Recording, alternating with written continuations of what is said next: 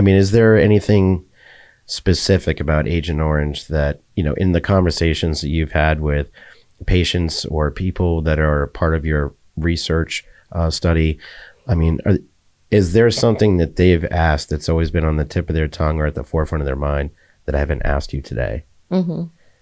Yeah. I mean, I think that some of it is, you know, what about the offspring?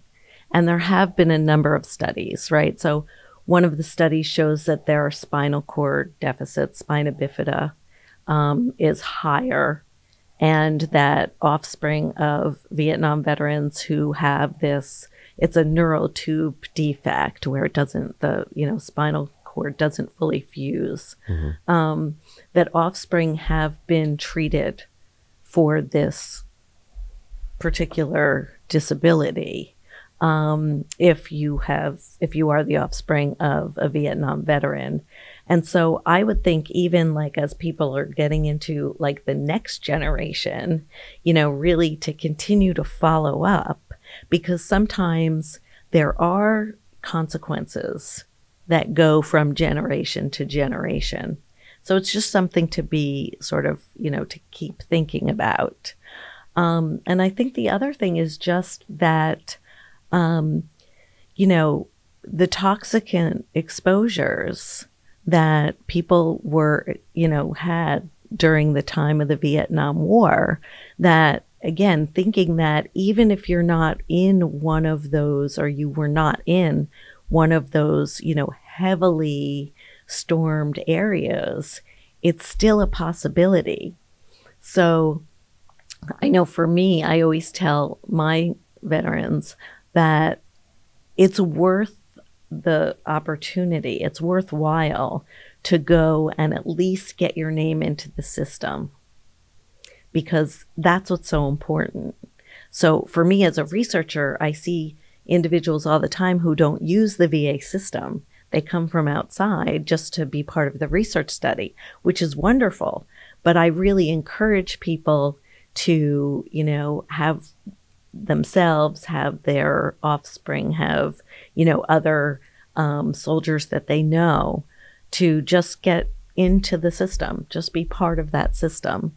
Because, you know, ultimately what we want to provide is cures.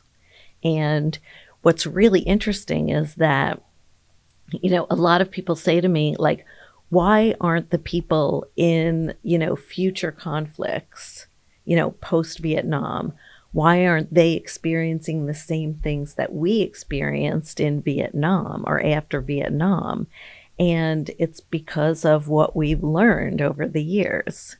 But just knowing the amount of knowledge that comes from each particular conflict is so important, so that it really is important to be involved in these, you know, in these registries, in these research projects, just so we can, you know, make sure that these things don't repeat themselves. Right.